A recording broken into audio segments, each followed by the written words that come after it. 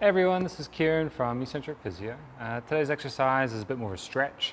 It's going to help us build a little bit of thoracic rotation. It's not necessarily, I guess, a range that you'd get into usually when you're on the ground, but it's useful for just getting into some tissues that are a little bit harder to access just because you need some better anchor points. So if you feel like you're a bit stiff when you're trying to rotate, or if you're trying to be able to flex forward, then this will be a nice stretch for you.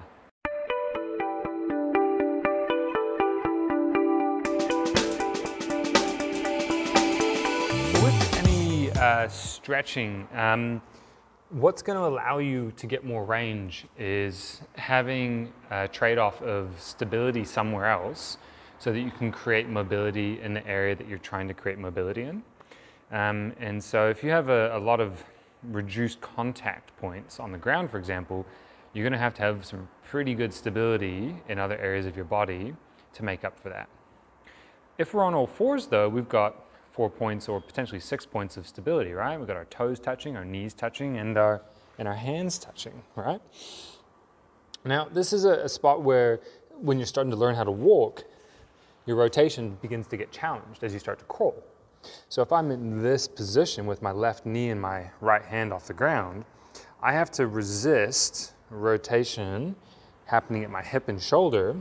But similarly, if those guys lock down on me, then I have to resist rotation in through my upper back. Now, to be able to control an area, you also have to have range in the area. And that's where this sort of, I think, thing has maybe gone a bit of a different direction, where we talked about motor control and trying to work at specific exercise, and I think there's a bit of sort of disconnect between what we're trying to achieve and how we get there.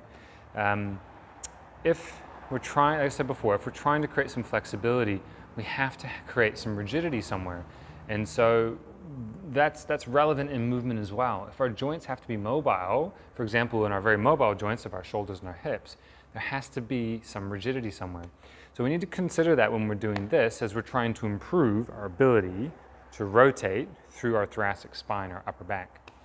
Most people will know this exercise is like a thread the needle type exercise.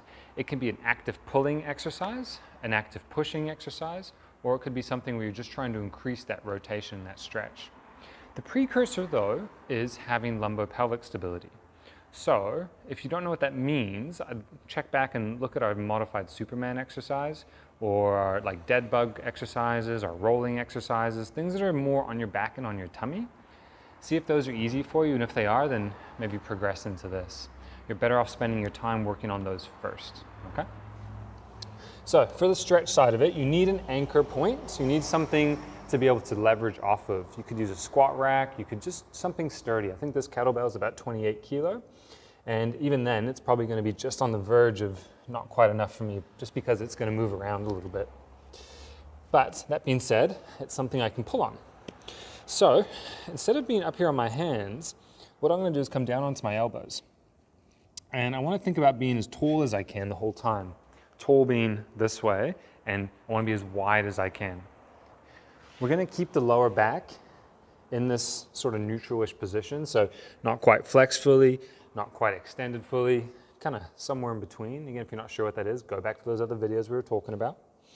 And just to show you from the side, if I come down onto my elbows, I'm then going to start trying and create this rotation. But I'm not sacrificing this position. I'm not going into flexion in my lower back to get the rotation, because then I'm moving in that area, right?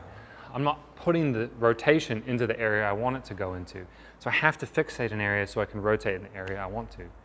I know this probably starts to sound like it's a bit redundant and repetitive, but these principles are super important to get the most out of what you're trying to do. So I'm here, I'm going down, I'm keeping long as I can, as wide as I can, which means my elbows are pushing the ground away from me. So I'm pushing down. Knees are whatever's a comfortable width, and I'm going to reach over to this kettlebell. And what it means I can do is hang off of it. So I'm pulling on the kettlebell and rotating, and I'm going to pull myself a little bit further through. I'll start to look down at the ground to create this counter rotation. So now my pelvis and my head are sort of facing the same direction, and my thoracic spine is rotating to the right. And it means that I'm really just rotating through that thoracic spine.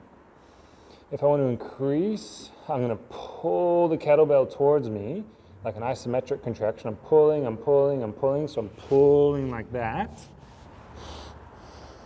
And then I'll relax and inch a little bit further into it.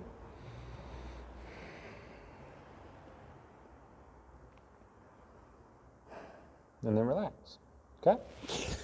So, nice simple stretch if you've got that prerequisite stability and awareness around that lumbopelvic region. Like I said, if you don't, go for creating the stability there first, and you might find the thoracic spine just opens up anyway. And then once you feel like you want to get more end range, then I'd move into something like this. But nice exercise for those that are ready for it. If you like this video, then please hit like below. Otherwise, to check out more of our content in the future, you can subscribe to our channel by clicking our logo over here. And to check out our latest video, click up here.